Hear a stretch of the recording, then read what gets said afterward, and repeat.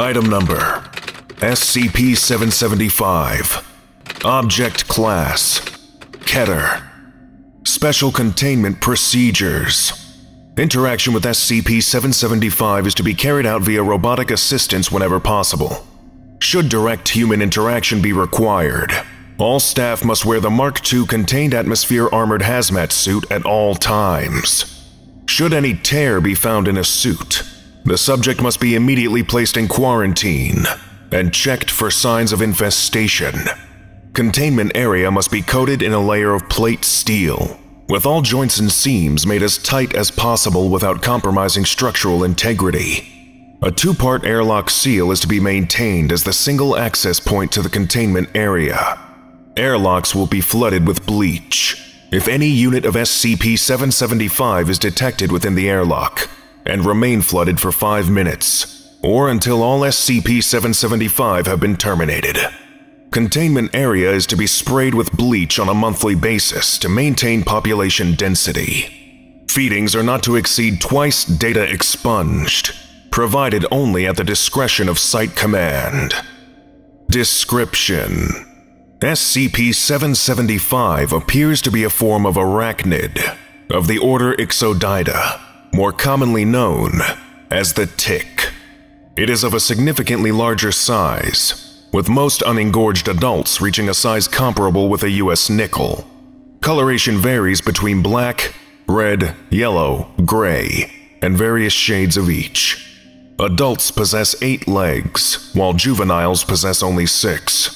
SCP-775 is capable of making small leaps and travels very rapidly along solid surfaces.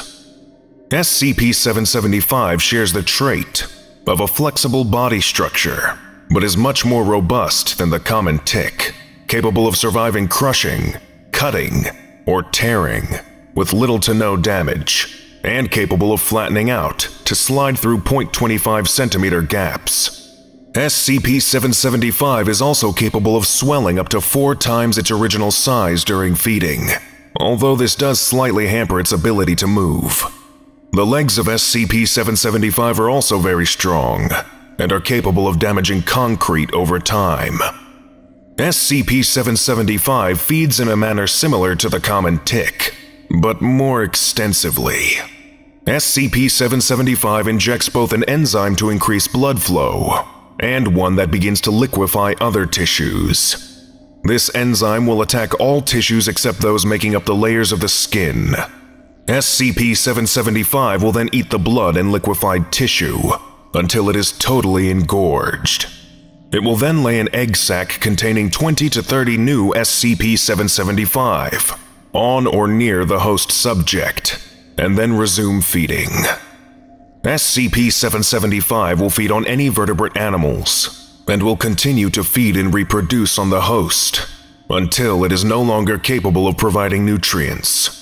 Young SCP-775 will often burrow under the skin and attempt to feed on liquefying tissues directly. Hosts will eventually be fully hollowed out, with only the outer layers of skin remaining. SCP-775 will then fill the skin with eggs, then depart to find a new host. Hosts in advanced stages of infestation are described as taking on a bloated or misshapen form, many times with multiple SCP-775 attached to many places on the body. Nest skins are often filled to the maximum capacity that the skin is capable of holding. SCP-775 is capable of reproducing offspring 2 days after hatching, with eggs taking 24 to 30 hours to hatch on average. This accelerated life cycle and ability to resist most forms of physical damage cause SCP-775 to undergo an almost continuous population explosion.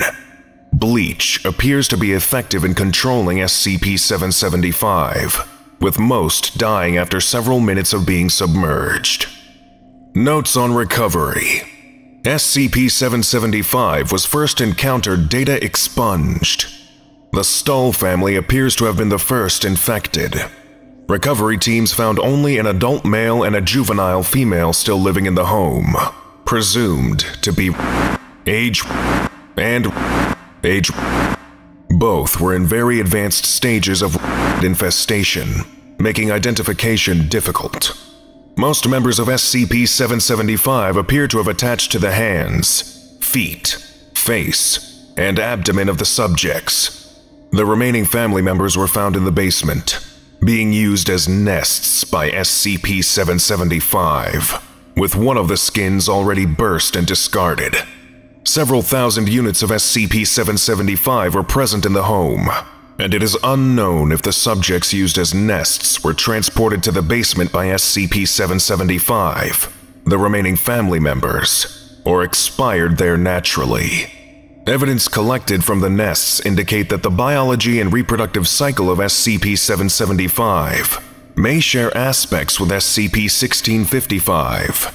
If nests containing instances of either are discovered, they must be destroyed. Lesson complete. If you missed the previous orientation, go watch SCP-774, Whistlebones, right now. Or for the complete course, watch this playlist.